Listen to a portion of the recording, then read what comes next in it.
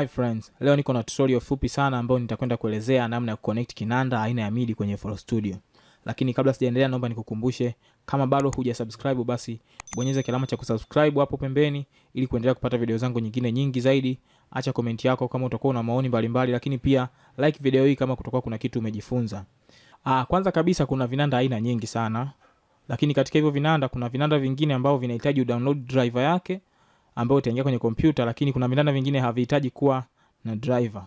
Ukivichomeka tu kwenye kompyuta vinasoma moja kwa moja na driver yake. Sasa kama kinanda chako kinahitaji na driver, ni vyema ukadownload driver ambayo ipo updated. Baada ya hapo unainstall kwenye kompyuta yako. Kwa upande wangu mimi kinanda changu hakihitaji niwe na driver. Moja kwa moja chenyewe kina driver yake tayari humo.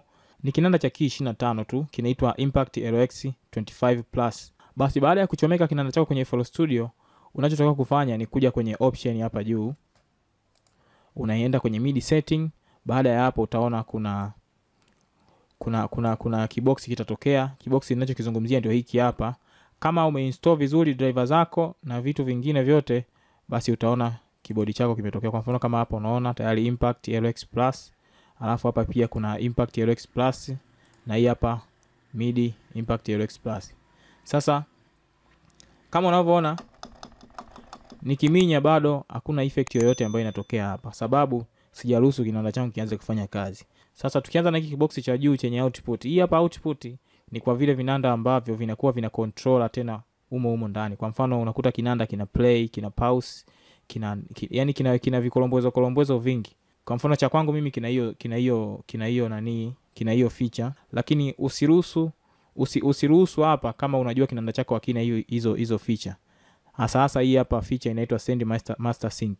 Hii send master sync maana yake ndio itakiruhusu kinanda chako ukibonyeza play kwenye kinanda, maana yake hata kwenye FL Studio na kwenyewe ijiconnect moja kwa moja huko. Ndio faida ya hiyo hapo send master sync inavyofanya kazi. Lakini kama kinanda chako hakina hiyo sifa, basi ukiruhusu hiyo moja kwa moja kutokuwa kuna corruption nyingi sana pale utakapokuwa unatumia kinanda chako. Hiyo ni kwanza. Kwa hiyo mimi cha kwanza kabisa nita click hapa kuiruhusu hii hapa, kwa sababu kinanda changu kina play, kina pause na kina controller zingine.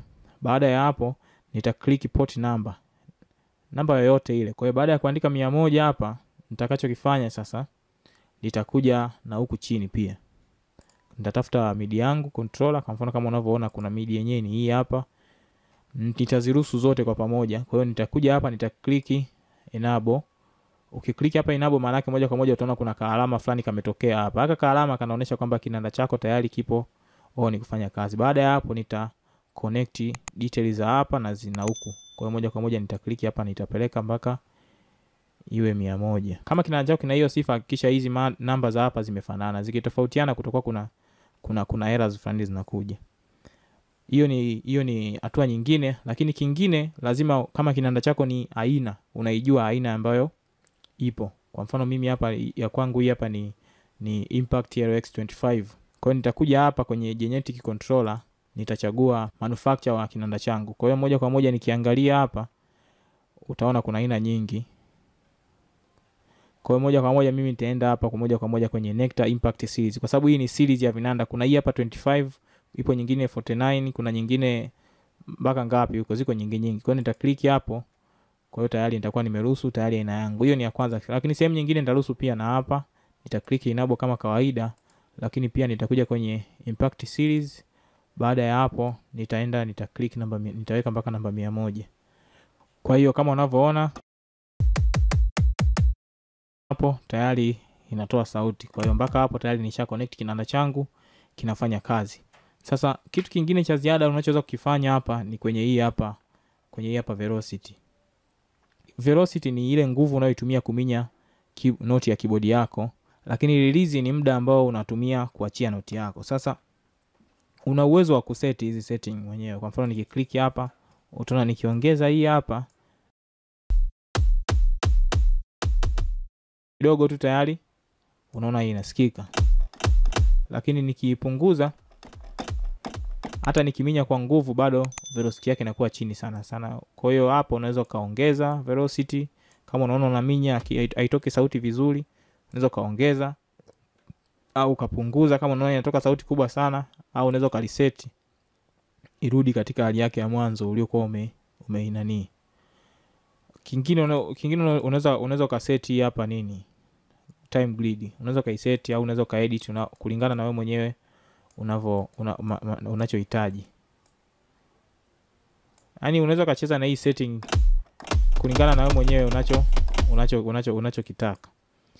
Hiyo ni kwenye velocity, lakini pia na kwenye release ni hivyo hivyo, ni kama kwenye hizi hapa, kwenye hii hapa velocity. Na yenyewe kwenye release ni hivyo hivyo. Unaweza kacheza na setting kulingana na wewe mwenyewe mahitaji unayohitaji mwenyewe.